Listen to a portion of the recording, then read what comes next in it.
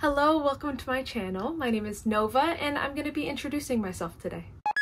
So as of right now, I believe I only have the one weekly reading vlog up, so I figured now would be a good time to do the new to booktube tag to really introduce myself, talk about my reading journey, a little bit about me. So I'm not going to be doing the the booktube newbie tag TM that everyone does. I found one by a channel called Between Chapters and I liked the questions a little bit better, so I'm gonna do those. And I believe this one does include a few questions that's on the original booktube newbie tag, but yeah, I'm gonna go through these. Thank you to Between Chapters. I don't think they're still active on YouTube or anything, but if they are, thank you. So first question, where am I joining you from? I'm joining you from New Jersey. I'm from South Carolina, lived in Atlanta for like 4 or 5 years, and then a couple years ago, I moved up to New Jersey. It's a big move. How old are you? I am 29 years old. Why did you join booktube? Mainly for documentation purposes. I just think it'll be really cool in a couple years time to be able to look back and see the progression of my reading, see everything that I read that year, the wrap-ups, along with the fact that I watch so much booktube and it just looks like a lot of fun. Doing little reading challenges sounds really fun. Doing readathons is going to be really fun. I'm going to be doing the full moon readathon 2023 here in a couple weeks, and honestly that was kind of my big push to do this because it looks like such a fun challenge that it would be a shame if I didn't get it on video, I guess. What is the meaning behind your channel name? My name is Nova and I read things. I really couldn't come up with anything like clever or punny, and honestly I don't feel like I'm a seasoned enough reader to have anything be like bookish or my library or anything like that, so I don't know. I read things. What types of books do you read or want to talk about on here? Kind of anything. I'm not a big romance girly, and a lot of like higher fantasy stuff does scare me. I'm not opposed to it, but I haven't quite made it there yet. But I do love books that have magical elements to them. A lot of my favorite books this year have been magical in some way or another. I mean, just off the top of my head, some of my favorites: Light from Uncommon Stars, No Gods, No Monsters, Piranesi, which I just read and bought myself a copy of the book so that I can have it, and Slewfoot is a recent read. All of these include like magical elements, but they're not like ACOTAR type fantasy, you know? But for the most part, I'll read anything that comes to me highly rated. And most of my favorite books that I've read this year I found through booktube, and I feel like I have a good enough grasp on my taste in books to know what I'm gonna like, to know what I'm not gonna like. But yeah, kind of open to anything. I'm even open to some romance if I find the right ones, but just like I'm not an ACOTAR girly, I don't think I'll ever be a Colleen Hoover girly either. So it's a matter of like the right one. I liked The Charm Offensive a lot, but so far that's been the only one. But that's why we're here. I'm excited to experiment, to find new genres that I want to read in. So yeah, recommend me anything. I'll read just about anything. Who are some of your favorite authors? I'll get into this in a second, but I'm still relatively new to like really reading, like more than a few books a year reading. So I haven't quite established who my like all-time favorite authors are, but what I can tell you is over the course of this year, I've really ended up liking Grady Hendrix, and I've loved Seanan McGuire. Anything that I've read from her, I've ended up loving. I've read the entire Wayward Children series. I've read Middle Game. I've read, what's it called? Oh, Over the Woodward Wall, which is the tie-in novella for Middle Game. And coming up, I plan on reading Into the Drowning Deep, which is by Mira Grant, which is I almost said pen name. What's the word I'm looking for? Pseudonym. It's the pseudonym for Seanan McGuire. So everything I've read by her I love, so I feel like she's gonna stay a favorite author for a while. What's the last book I read? Juniper and Thorn. And what am I currently reading? I'm gonna be starting Gone to the Wolves here tonight, tomorrow, sometime. What do you use for bookmarks? Ooh, let me show you, hold on. So the main one that I use is this beautiful bookmark from Etsy. There we go. Isn't it so pretty? It's very jingly and I love it. Doesn't it just look so pretty? So that's my go-to one. I've also got this lovely bookmark here that I got off of Etsy, and then a couple older ones. If you're a K-pop fan, if you're a BTS fan, you'll get these, but these were some freebies I got and I'm just so charmed by them.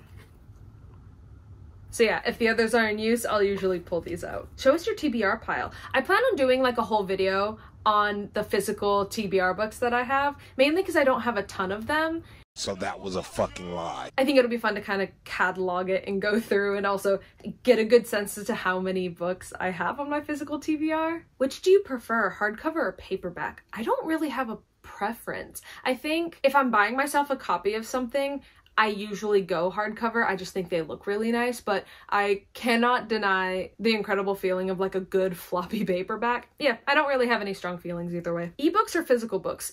Physical books. I pretty much exclusively read physical, and I'm always tandem reading with the audiobook if I can find it, which 9 times out of 10 I can. But yeah, the only times I'll read something digitally is if it's like not available physically, or like my library doesn't have it, which it's a rarity, so the vast majority is physical. Owning or borrowing books? Both. I have definitely started taking advantage of my local library because it's literally within walking distance of me, which is a dream. And they have a really good selection, so 9 times out of 10 I end up finding what I'm looking for. The books that I own are either books that I have read and have bought myself a copy used. I'm a big fan of Pango Books, Better World Books, ebooks. I just really like having used copies, and nearly every single time I've found near pristine condition versions of them, or old library books that I've had to cut the plastic off of, but I don't mind. I think it gives it a lot of character when it has like the library stamp on top. Like this one. This one's a book called Root Magic. I'm gonna end up talking about this book at some point because I really loved it, but I got it at a library book sale, and I just think it gives it so much fun character. And I also lucked out because there's this one thrift store near me that there must be like 1 or 2 regular donators who are huge book people, because every single time I go in there, not only am I finding books that I'm interested in, I'm finding like new hardcover, like book of the month books, special edition books. I got this incredible Fairy Loot version of The Girl Who Fell Beneath the Sea. It's so pretty, like the sprayed edges. This is signed. This has all the inclusions still in it and everything. I got this for $2.99. This, like, people are selling this for like 70, 80 bucks. So this is one of my favorite finds, but it's always the same thrift store. A good chunk of the books on my physical TBR have just come from there because I like recognized it and got it for like $1.50. So yeah, I pretty much exclusively buy used, or I'm checking stuff out for my library. Editing Nova here. Amendment. There are a few cases in which I have pre-ordered books new, or like gone into the store to get something new. And for the most part, it's sequels in a series that I really love. So like the new Wayward Children book, or like smaller trusted authors. So like Andrew Joseph White, I just pre-ordered his new book because I loved Hell Followed with Us. So for the most part, I buy used, but I'll make special exceptions for stuff, especially smaller authors, because I know how important pre-orders are. But yeah. As for audiobooks, I have a Scribd account and Hoopla and Libby, and those are kind of the 3 I'll cycle through to find the books that I'm looking for. And if there's something that I really, really want to read, then I might buy something off my friend using my friend's Audible account, but for the most part, it's those 3. I really like utilizing the free resources because I do not think reading has to be cost prohibitive. Hoopla and Libby are completely free if you have a library card, so I'm enjoying the collecting without having to break the bank. What book or series got you into reading? I can tell you exactly what it is. This is the Wayward Children series by Seanan McGuire. I ended up hunting all of these down used, with the exception of Lost in the Moment and Found. I think I got it used, but it was nearly the same price because it had just come out. Oh, like here's a good example of the stamps on the top of them. I think it's so fun. It has so much personality. These books have been very loved. But yeah, the story behind me getting into these is my coworker at the time, we shared an office and we both started listening to audiobooks as we worked, and we were going through a lot of like memoirs and stuff because it was easy to work to, and I saw Books in Lala. It was when Lost in the Moment and Found came out. Did a reading vlog reading the entire series, and I was like, that sounds fascinating, and she is giving every book 5 stars. I have to check it out. So I was like, hey, do you want to listen to this series with me? They're short novellas, so we'll be able to blast through them. And then I proceeded to finish all 8 of them in 8 days. And that honestly just kickstarted the whole thing. That was in January. And so far I've read 70 books. And to put that into perspective, in 2021, I think I read 3 books. In 2022, I read 23 books. And this year I've read 70 so far. It's only July. I'm very curious to see what my final number is going to be. But yeah, I owe that series a lot, and I am going to be first in line when the new one comes out in January, I think. I think they come out every January, but it was just announced. I don't remember the name of it, but yeah, the past 2 have been incredible, and so I can't wait. How did you discover booktube?